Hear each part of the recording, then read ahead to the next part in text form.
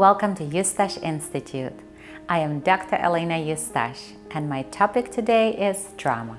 In the context of brain functioning, trauma can be described as any event or experience that changes your perception of yourself, others, and your perception of the world. It can be trauma of one single event, or it could build up over time in threatening and lonely environment. The imprint of trauma exists in our society in epidemic proportions, from war and its victims to sexual abuse, physical abuse, emotional and psychological abuse, loss or grief, injuries, and many others. Neurofeedback helps train the brain back to balance, so the emotional impact of your reaction to the traumatic event will no longer affect you.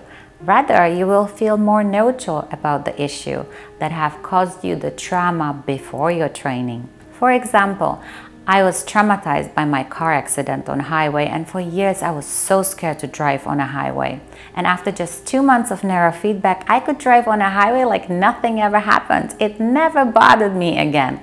The trauma was gone. This is Dr. Elena Eustache. I hope you enjoy my topic, and I'll see you next time.